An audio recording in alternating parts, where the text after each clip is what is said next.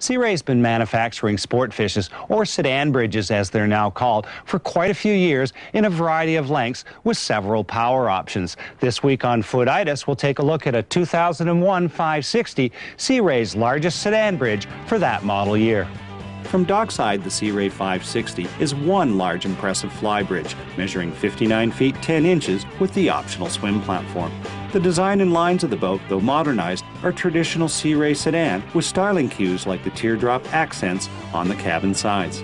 This 560 was equipped with the optional hydraulic swim platform that can be raised and lowered to lodge a tender with a remote control. The self-bailing cockpit is expansive and uncluttered and features a fold-away transom bench seat. A service hatch supported by gas struts and a stainless steel ladder provide easy access to the lazarette, where a bulkhead hatch leads forward into the engine room. With the 560's 16-foot beam, the engine room is quite large, with great access to the big cat diesels and all systems. The size of this engine room has allowed the owner to install a second generator for lighter loads, not requiring the 20-kilowatt Westerbeek, and to mount toolboxes and storage cabinets for spare parts. From the cockpit, molded steps lead to the side decks and to the bridge.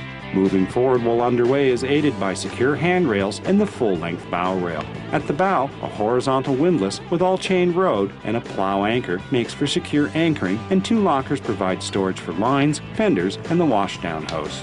The main salon is bright and airy, creating a warm and inviting feeling. The ultra-leather upholstered settees to port and starboard provide plenty of seating and are complemented nicely by the cherry cabinets and accents. A granite high-low table and two stools expands the dining options to the salon.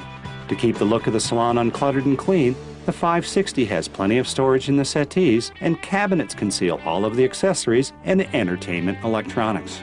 Forward to starboard, the galley with card and counters continues the interior theme, with the cabinets concealing most of the appliances. Sliding back covers in the counter reveals a large sink and a 3-burner electric range. The cabinets conceal a microwave convection oven and below, sub-zero refrigerator and freezer. To port, the dinette will provide comfortable seating for 4. Forward to port, the smallest stateroom has bunk berths, a hanging locker, and hidden away is the washer-dryer.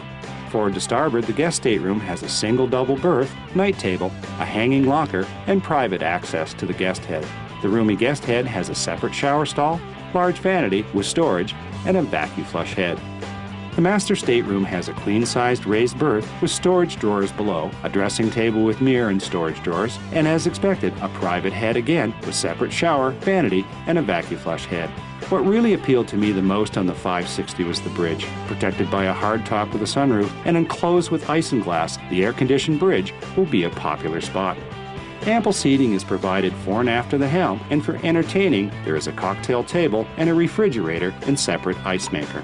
The helm layout is excellent, with large analog gauges for the cat diesels and plenty of room to flush mount electronics, including an overhead electronics and storage cabinet. The 2 Euro-style seats with flip-up bolsters and the center location of the helm provides for excellent visibility, sitting or standing.